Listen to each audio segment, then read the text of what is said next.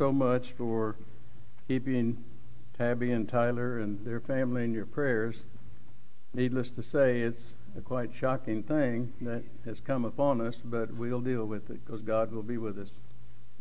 And my throat's a little bit hoarse this morning, so you have to forgive that. I was listening to Rick Popejoy preach yesterday, so that kind of got my throat hoarse. One thing about Rick, he gets there, and that's where he's at. And I got a clue for you preachers, too, just a little old man experience. If you want to draw a crowd, here's what you do. You make friends, and you show these young people, these little children, that you love them and care for them, and they will get their mommies and daddies out of bed, and they will get them here for you. And that is by experience. I learned that. And our children are all here, a bunch of them, and they know I love them, and I think they love me, so we're on good ground. Our lesson this morning is quite a difficult one. First of all, because the Bible does teach us, and much preaching has been done this week, concerning the cross of Christ. I don't need to repeat what has already been said. If it were not for the cross of Christ, you and I would not have any need whatsoever to be here today. But we are here because we know there is hope in the cross.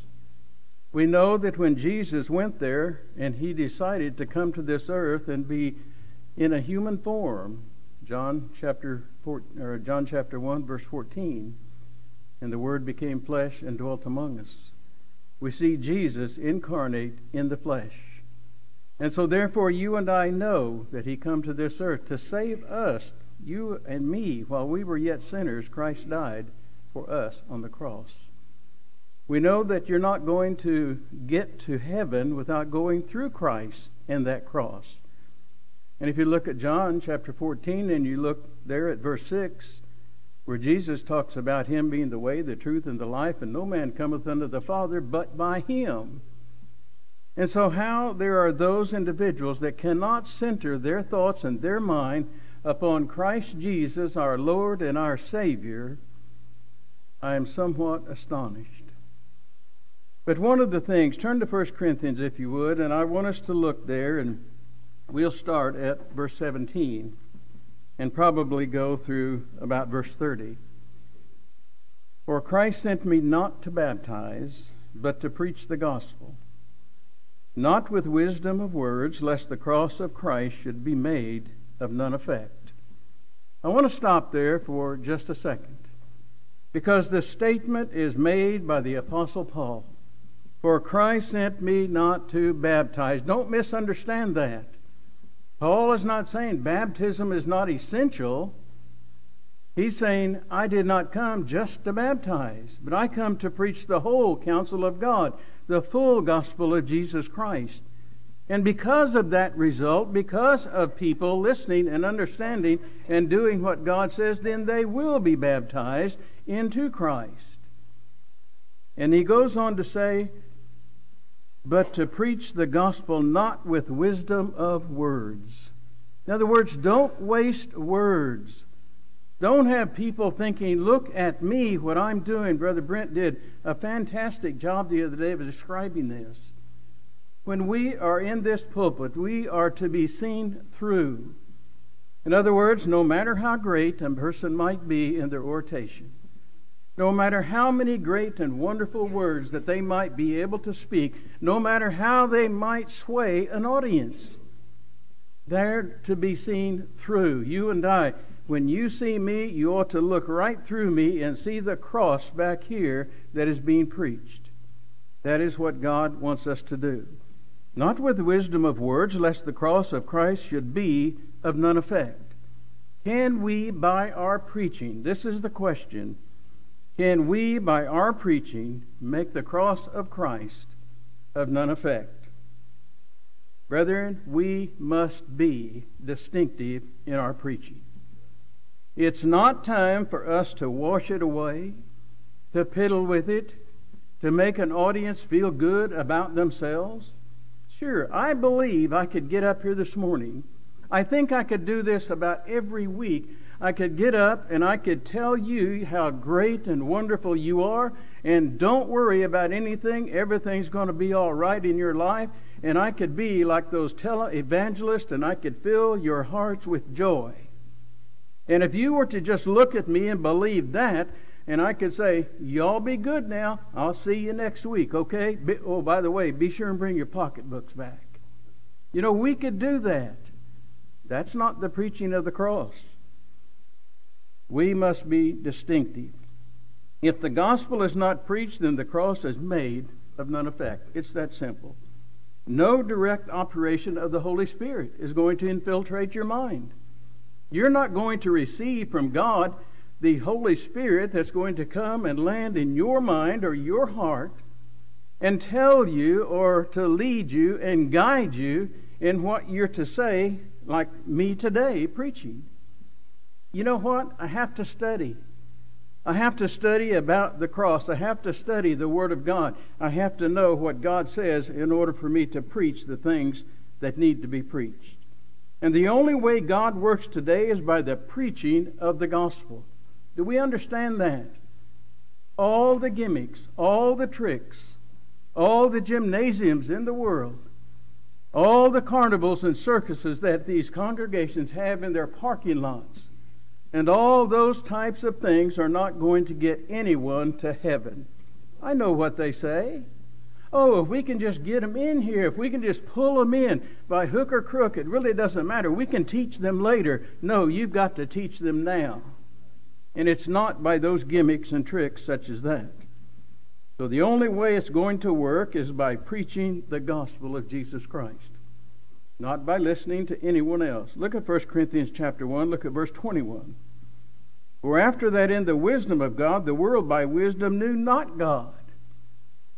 The wisdom of man tried to outthink God. Tried to bring God down to our level and get God, try to convince Him to think like we think. Not going to work. God will not accept that. But it pleased God, notice this, it pleased God by the foolishness of preaching to save them that believe. How are you saved? By the preaching of the gospel. By the receiving of the gospel. You can be taught, but you have to learn. You know something? It isn't something you catch. You don't catch religion. It's not something you catch. It's something that you study, you learn. You're taught, and you obey it. You're taught it from the Word of God. But it's by the foolishness of preaching. You know why he says foolishness there? Because you look at people in the world today, they think preaching like we have done this week, and like you do. And by the way, I want to emphasize this. I want to throw this in there. It's not only the man standing in this pulpit. It's not only the person that may be teaching a Bible class during the week or whenever we come together. But you know something? In one way or the other, everyone here is a preacher. Everyone here teaches someone else. You have that opportunity.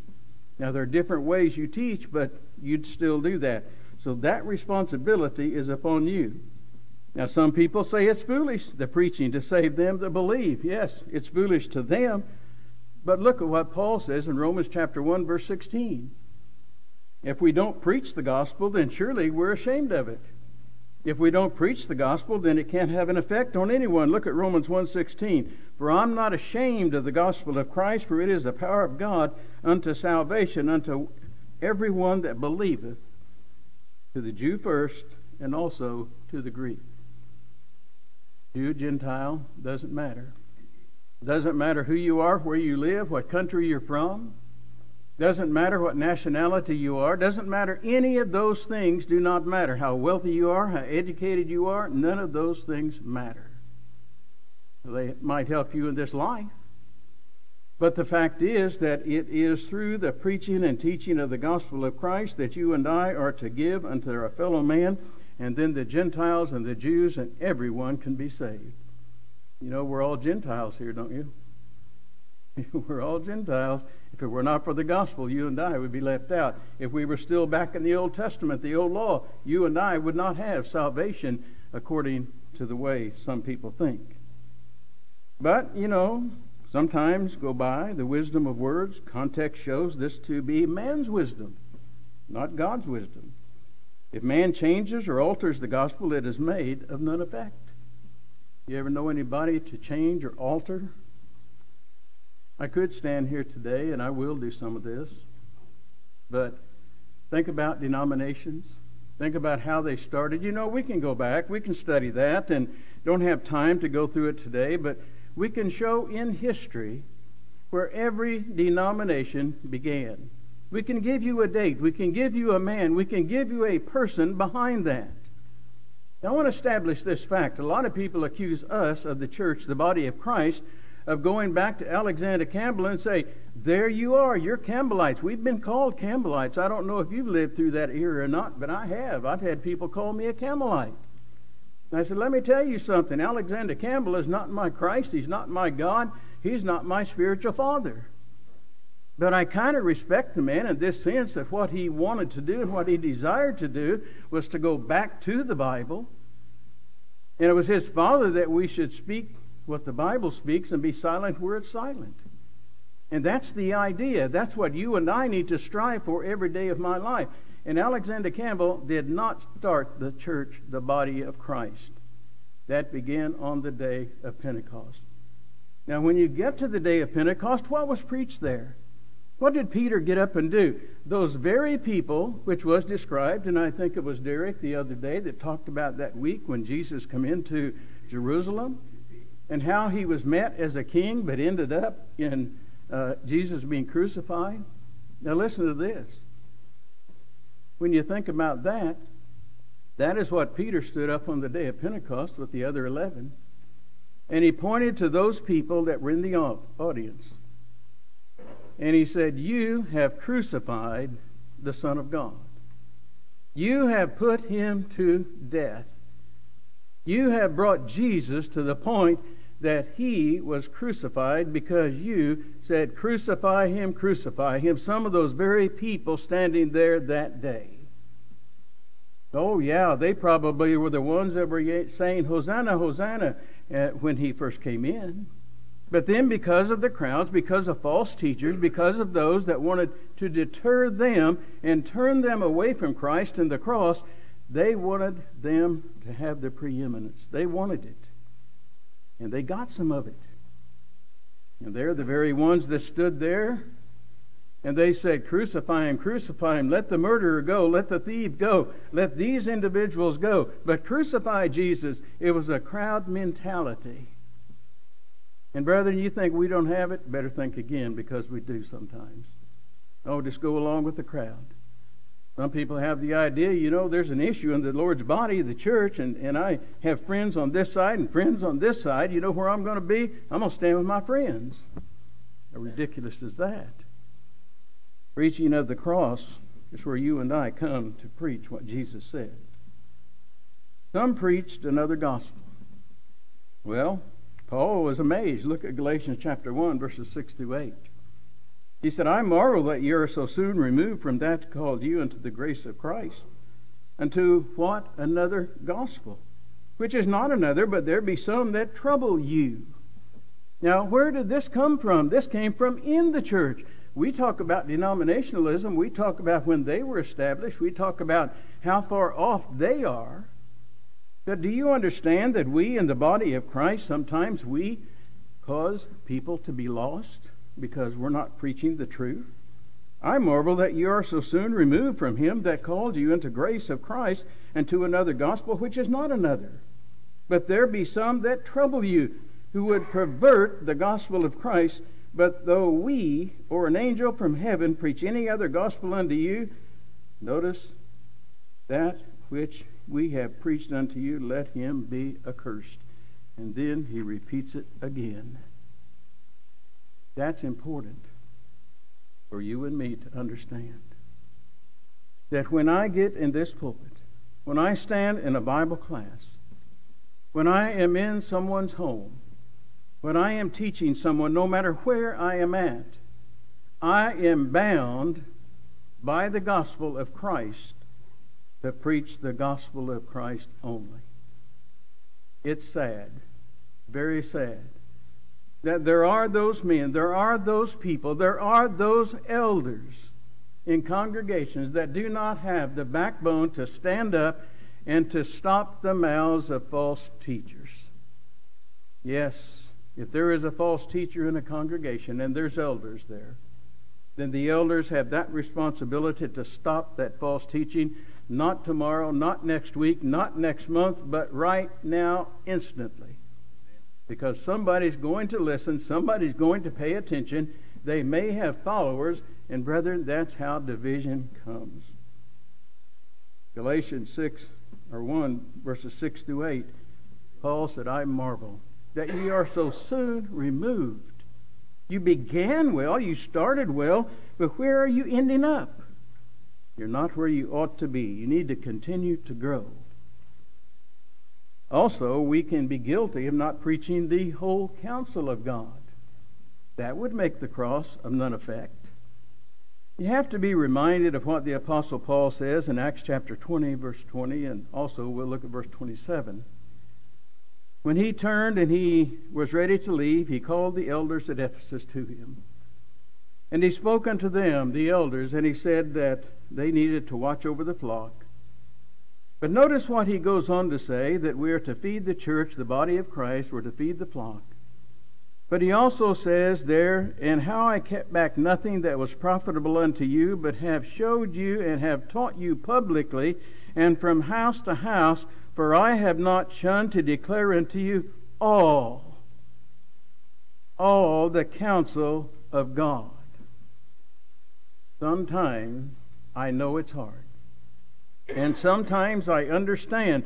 But there are those that will stand back and they'll say, well, there's certain things that I'm not going to preach on. I'm not going to preach on these things here because it's going to upset people.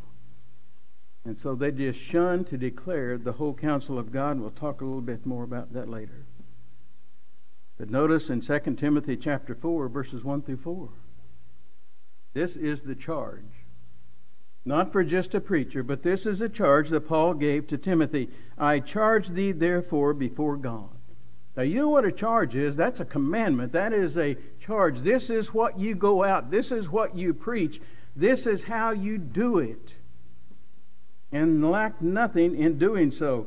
But he said, therefore, I charge thee before God and the Lord Jesus Christ, who shall judge the quick and the dead in his appearing in his kingdom, to preach the word, be instant in season and out of season.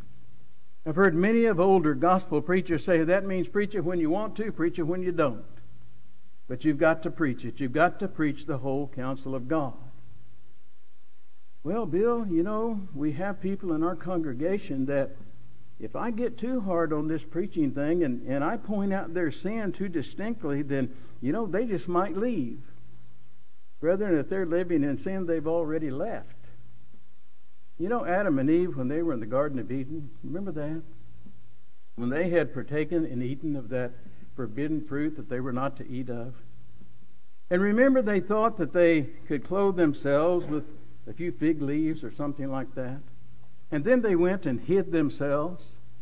And then God comes in a voice and he says, where art thou? It's not that God did not know where Adam and Eve was, because God's omnipresent. He knows where everybody is. But you know what he was asking them? Where are you spiritually? Where are you spiritually? Because you have partaken of that which I commanded you not. So where are you?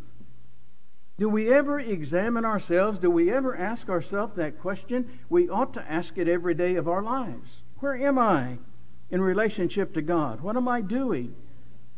And when there is a faithful gospel preacher, and there are faithful elders, and there are faithful Bible school teachers, and faithful members of the Lord's kingdom, and we are preaching the Word of God, and we are preaching in season, we are instant to do so. How long is it instant? Right now. Do it right now. Well, one of these days I'll get around to that. No, do it now. Used to, I know that when I was in preaching school, they taught me, you have a problem in the congregation, you preach about it. And if that person comes up and says, well, you know, you really stepped on my toes today. I think you're preaching right at me, preacher. If you keep doing that, I'm not going to come back. You might say, well, I'm aiming a little higher than that. I want to hit the heart. I want to hit the mind. But I can't back off. I can't say, no, it's not going to happen, because guarantee you I will. And I know most of these men will too. You better appreciate those that will do it. You better thank the Lord for them, because there's a lot of people out there, all they want to do is just come and make everybody feel great and feel good and go on your way and say, hey, we'll see you later. Not right. Notice he goes on to say, out of season. But he says, reprove, rebuke, exhort with all long suffering. And how? And doctrine. Doctrine. It's a nasty word to some people, dadicate. It's a nasty word, because that means the do's and the don'ts. That means what you must do and what you must not do. And people don't like to be told what they can do or not do. And that's the world we live in today, and especially in America. We're so used to having things our way and having it so easy, we're going to go about, well, that ain't the way I want it. That's not what I'm going to do. And we are a prideful people. We better get that out of our hearts and minds and come back and listen to what God has to say. And brethren, we need to understand that. But I want you to think about this. He says, do it, exhort with all longsuffering and doctrine, for the time will come when they will not endure sound doctrine, but after their own lust. If you let it go very long, this is what they're going to get used to. After their own lust shall heap to themselves teachers having itching ears, and they shall turn away their ears from the truth, and shall be turned unto what? Fables. Brother Brent made this point the other day too, and I thought it was a very good one. I had it in my notes, and I'm going to go ahead and use it. Stories. Well, I use illustrations. I tell stories about myself when I was little, young, things like that. I can get away with that at home. But you know something? Time is precious. Time is precious. We need to get right to the point. We need to talk about the gospel of Christ. We need to teach people. And when you teach them what they need to hear, they're going to respond one way or the other. They're either going to maybe say, I'll think about it, or they're going to say, no, I'm not going to do it, or they will obey and they will do what God says. That is what we need to do. And then some will just turn away their ears. But if it goes on very long, what are they going to do? All you have to do is look through some of our brotherhood papers, or on the internet. Everything's pretty much free nowadays. When people are needing a preacher in their congregation, what do? They put out a little advertisement. Now, we want this, and we want this, and we want this, and we want this, and we want somebody highly evangelistic. And we want somebody, you know, that's going to be a great pulpit man or something like that. I remember going to one congregation one time when I was young, and the elders there said, you know, and they had this great big bus program, and while I was trying to preach that day, there were kids, I'm not lying, they were literally crawling up to the pulpit there, and nobody was watching them, 2 or 3 busloads of them. And I want little children in the assembly, I want them there. But nobody watching them. And things were very chaotic. And the elder said, well, you know, we just can't control all of that. We can't help that. But we got them there. We got them there. And we're going to have a basket dinner. And we're going to have, we got a little gymnasium over here. And man, I looked at that. And the elders got with me after I quit preaching that night. And they said, you know, we just might be interested in you. And I said, well, I'm not interested in you. And they said, well, that's pretty harsh. And I said, well, you need somebody that's a little more excited about your bus program and your gymnasium than me. I said, because all I would accomplish if I come here would be to split you. That's what I would accomplish. And they said, well, maybe we better rethink that. And I said, no thought about it. I'm good. I'm going home. That's it. I'll tell you where it is later if you want to know. I don't know whether they're still there or not. But after their own lust shall heap to themselves teachers having itchy ears. That's all some people want to hear. Just after dinner speeches, how good they are, how good everything is in the world, and no problems at all. The results of weak preaching we find in 2 Timothy chapter 4 and in verse 1. And when you look at 2 Timothy chapter 4 And in verse 1, what do you see? When he said, I charge thee therefore before God and the Lord Jesus Christ, shall judge the quick and the dead at his appearing in his kingdom. And the fact is that there are those. Look at chapter 3. Boom back to chapter 3 in 2 Timothy. I know this also, that in perilous times shall come. For men shall be lovers of their own selves, covetous, boasters, proud, blasphemers, disobedient to parents, unthankful, unholy, without natural affection, truce breakers, false accusers, incontinent, fierce. And incontinent means no self-control, by the way. And fierce, despisers of those that are good. That's what weak preaching does. That's the mindset it puts in some people. When you have people that will tickle your ears, that's where you end up. And you think it can happen to you? Think again, because you become acclimated sometimes to the false teach weak preaching. We become acclimated. You've heard the old story of the frog in the pot. I don't have to tell it again. You all heard it. But the fact is, that's where we end up. That's how things happen. Well, I better move on. Preaching what people like to hear, peace, joy, love, etc., those are good things. But we've got to go beyond that. We've got to preach about hell. Old-time preachers say they preach hellfire and brimstone. Well, I don't know if I like that term, but I will tell you this. I can tell you about heaven. I can tell you you're all going to get there, and I can tell you you're all going to get there easy, and it's going to be a good route and all that stuff. You don't have to worry about it. But if I shun to declare unto you the horror of hell, then I make the cross of Christ of none effect. Because Christ himself told about hell. And brethren, I can't describe it any better than Jesus did. But if we could just take the lid off of hell, and you could smell the stench, you could hear the cries, you could see the things that were happening, I don't believe I would have to say very much. I think each and every individual here would turn their life around and want to go to heaven. But you see, we need to preach on those things we don't like to hear. And hell is not a bad word. It is a place where the ungodly are going to end up in eternity. Now think about eternity. I can't describe it. I don't have the vocabulary. I don't have the ability. I'm not smart enough to describe to you the term eternity. It's endless. And even I'm using a time term there. It's just endless.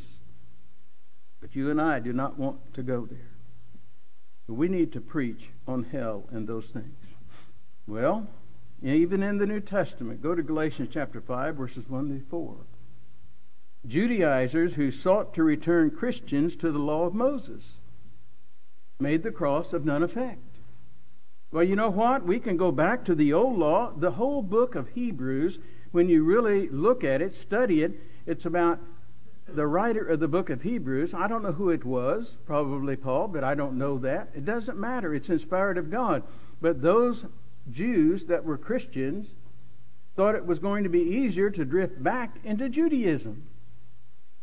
And so what were they doing when they were teaching other brethren there? Okay, let's go back. Let's do this.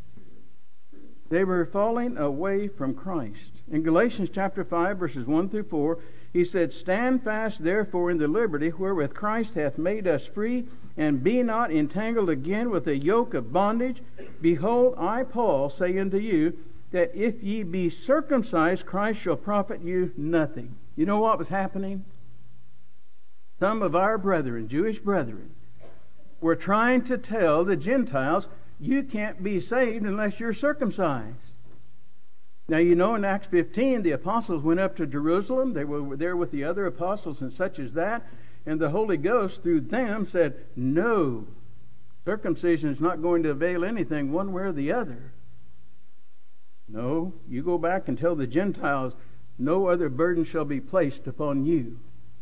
And I want you to think about this. Behold, I say unto you that if ye be circumcised, Christ shall profit you nothing. For I testify again to every man that is circumcised that he is debtor to the whole law. Christ is become of no effect unto you, whosoever you are that justified by the law. Ye are fallen what? From grace. made the cross of Christ of none effect, because you placed upon these Gentiles the idea that they have to be circumcised. That's Judaizers who sought to return Christianity and try to relate it back to the Old Testament. Sectarians who divided the church. 1 Corinthians chapter 1, verses 10 through 15. Now I beseech you, brethren, by the name of our Lord Jesus Christ, that ye shall speak the same thing, and that there be no divisions among you, but that ye be perfectly joined together in the same mind and the same judgment. For it hath been declared unto me of you, my brethren, by them which are of the house of Chloe, that there are contingents among you. Now this I say, that everyone who saith, I am of Paul, and I am of Apollos, I have Cephas, and I have Christ, is Christ divided? Was Paul crucified for you? Were ye baptized in the name of Paul? I thank God that I baptized none of you, but Crispus and Gaius, lest any should say that I had baptized in mine own, notice this, name. In other words, want followers? Some people wanted followers. I want you to follow me. I want you to look at me, and I want you to go along with me in whatever I do. Sectarian again, bringing about division in the Lord's body because people wanted the preeminence. We know people in the New Testament that wanted the preeminence. We could name them. Alexander the Coppersmith, Diotrephes, you name it. They wanted the preeminence. Didn't care what they had to do to get it, as long as I get recognition. And I'm convinced that some of these people were my friends at one time in the Lord's body.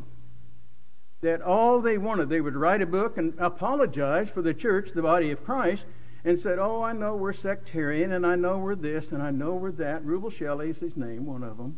It's just one. He was a good friend of mine. Not anymore. He's gone off. He's working for the devil. And the fact is, he apologized for us being so dogmatic. And he's still doing it today. You notice where he's at today. You notice where he's at today. He's so far removed from the body of Christ, it's pitiful. Out in Lubbock, Texas, one of my teachers in the Kansas City School of Preaching, Doug Parsons, broke my heart. He goes out to Lubbock, Texas. He goes there to a very liberal congregation. He ends up right now in a community church. You see how sad things can get? Because people want the preeminence. What about in a congregation when there are people that won't speak to each other and they're divided? Paul said, this is not good. It can't be. Sectarianism, a divided church, will not work. Be of one mind. Be of one judgment. On judgment on what? The Word of God. Then you have the Gnostics who elevated human wisdom above the wisdom of God. 1 Corinthians chapter 1, verses 18 through 29.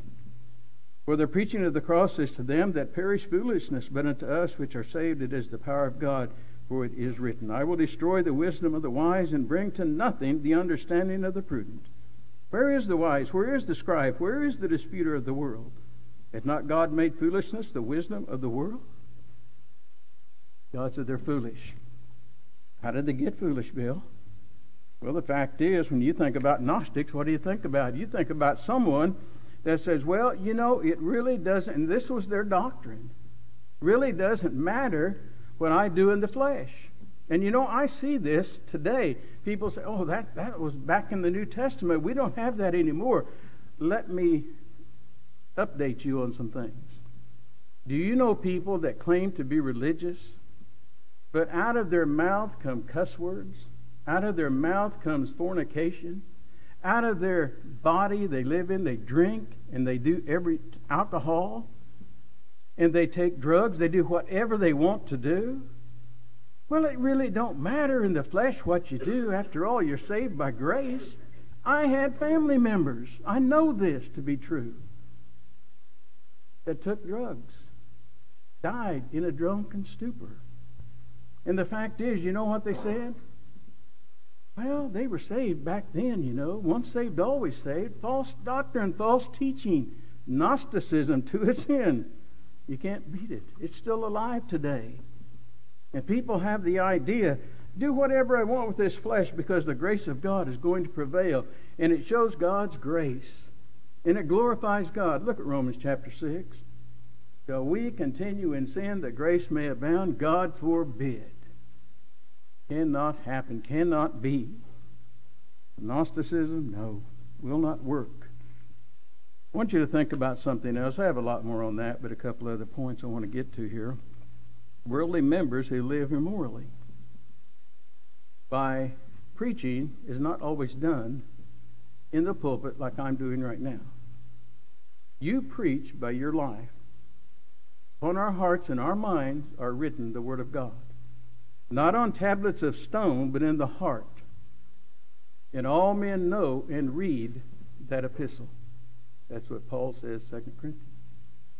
So here's the point. We need to be an example. We need to live a faithful Christian life so others will see our lives as a Christian. I'm going to say something here, and a lot of people, I hope I have time to get through and explain myself. There is a difference in being a member of the Lord's church and being a Christian. I hope you get this. A Christian is going to live Christ-like. Some members of the church don't. As a matter of fact, some have been withdrawn from, some need to be withdrawn from, and some are just going about doing whatever they want to do, and nobody says or does anything. And when we live an immoral life, when we go against the will of God, we're not living as a Christian. If you want to be Christ-like, you're going to have to follow Christ to the cross. And you're going to have to live like Jesus. You're going to have to take up your cross daily, and you're going to have to bear it. And through that is going to come some suffering, some pain, and people saying things about you. But you are preaching a sermon, are members of the body of Christ. Don't be caught. Don't be out doing the things that the world does and expect God to accept it. 1 Corinthians chapter 5, 1 through 3. It is reported commonly that there is fornication among you, and such fornication is not so much as even named among the Gentiles, that one should have his father's wife. And ye are what? Notice this. Puffed up. Puffed up. You accept it. You go along with it. You don't want to do anything about it. And have not rather mourned. It should break your heart. You shouldn't glory in it. Our hearts should be broken over someone that is doing such as that. And such fornication is not so much as named among the Gentiles, that one should have his father's wife. And ye are puffed up, and have not rather mourned, that he that hath done this deed might be taken away from among you. For I verily am absent in the body, but present in the spirit, have judged already, as though I were present, concerning him that hath so done that deed. Now, it's kind of removed from the pulpit and put upon all Christians, isn't it? That we all need to live that moral life. What about the materialists who denied the resurrection? 1 Corinthians chapter 15, verses 12 through 9. Oh, there is no resurrection of the dead. Came from the Pharisees or Sadducees. That's where that idea, that's where that doctrine came from. Some wouldn't give it up, even though perhaps they had become members of the Lord's church. But they were not going to give up the idea. We don't believe in a resurrection. We don't believe in that. And so what did they do? They infiltrated the Lord's body. And they tried to tear up the Lord's church, the kingdom, the body of Christ, because of their false teaching. Brethren, that's where we stand today with some of these individuals. And there are those today that, and it's been taught this week, and a great, wonderful job has been taught, there is a resurrection. If there wasn't a resurrection, then you and I need not bother. I would not be here today. I have other things I'd rather be doing, because I have no hope. My preaching today is vain, is what Paul tells me. Those who compromised with error. 2 Corinthians chapter 6, verses 14 through 17. Be ye not unequally yoked together with unbelievers, for what fellowship hath righteousness with unrighteousness? And what communion hath light with darkness? And what concord hath Christ with Baal? Or what part hath he that believeth with an infidel? And what agreement hath the temple of God with idols? For ye are the temple of the living God. And as God has said, I will dwell in them, and I will walk in them, and I will be their God, and they shall be my people. Wherefore come ye out from among them, and be ye separate, saith the Lord, and touch not the unclean thing, and I, notice this, will receive you. You want God to receive you? You want God to say unto you on that day of judgment, enter into the joy of the Lord? Or he's going to say, depart from me, doers of iniquity. But then there are those who also will nullify or make vain the cross of Christ when they profane the Lord's Supper. I know this isn't the only part of worship, but it's a very important part. 1 Corinthians chapter 11, verses 18-29. First of all, when you come together in the church, I hear that there be divisions among you, and partially I believe it. And then he goes on and talks about that. When you come together, therefore, unto one place, this is not to eat the Lord's Supper, for in eating everyone taketh before others his own supper. Everyone was changing the Lord's Supper into a common meal. They were not looking out for their brothers. They were polluting. They were destroying. They were making the cross of Christ of none effect, because they certainly was not worthily partaking of the Lord's Supper. And these things ought not to be. Numerous antichrists were also among the saints. Now that word anti means against. Look at 1 John chapter 2. Look at verse 18. Little children, it is the last time, and ye have heard that the Antichrist shall come. Even now are they many. There are those that are against Christ. Those that claim, well, he wasn't resurrected from the dead. He wasn't the Christ that you think that he was. After all he really was is a prophet. You ever hear of a religion that teaches Jesus is only a prophet? You know you have. You know you have. Skeptics who deny the incarnation. Look at 1 John chapter 2 verses John chapter 4, 1 John chapter 4, verses 2-3. Whereby know ye the Spirit of God. Every spirit that confesseth that Jesus Christ is come in the flesh is of God. And notice this. And every spirit that confesseth not that Jesus Christ is come in the flesh is not of God. And that is that spirit of the Antichrist, which ye have heard that it should come, and even now already is in the world. It was then there, and it's here now. There are those that claim that Jesus Christ did not come in the flesh. They deny the incarnation. Many were spiritually indifferent.